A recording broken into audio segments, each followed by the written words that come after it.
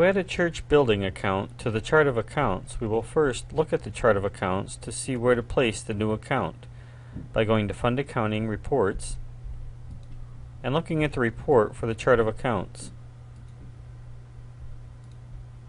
From Fund 1 to Fund 1. Notice the PowerChurch has included in the default chart of accounts an account for buildings, number 1600, which is a level 3 group account. There is also an account, accumulated depreciation for buildings, which is a level 5 detail account, number 1699. We will create our church building account under the heading Buildings, but ahead of the accumulated depreciation. So we will give our church building account the number 1610 and make it a level 5 account to match that of the detail account accumulated depreciation. To add the new church building account to the chart of accounts, we will go to Fund Accounting, Setup, and Maintain Chart of Accounts. We will locate the building account that we saw in the reports.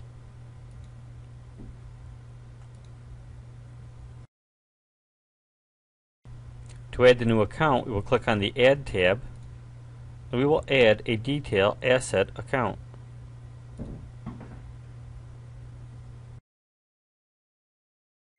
We can locate the Buildings account in the upper window to help guide us in adding the new account. The new account will have the number 1610 and the sub-account number 000 and the description of church building.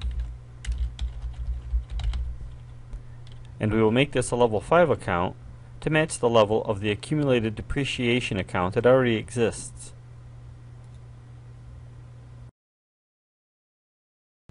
We will leave this screen at the default settings and attach the new account to the general fund.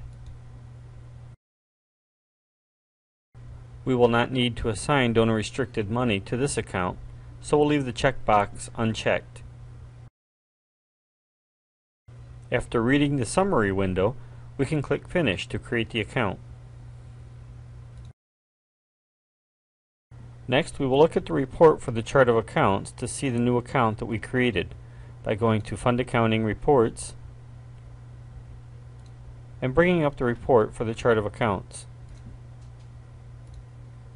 From Fund 1 to Fund 1.